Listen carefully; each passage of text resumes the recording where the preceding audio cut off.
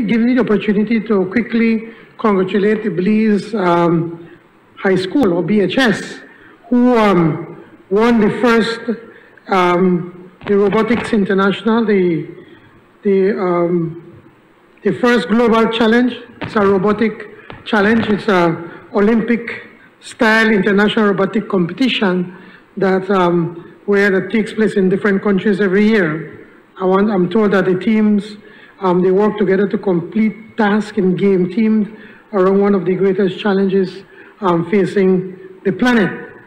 And here we have little Belize taking on huge countries, much more developed countries, and our students, our Belizeans, won the first gold medal.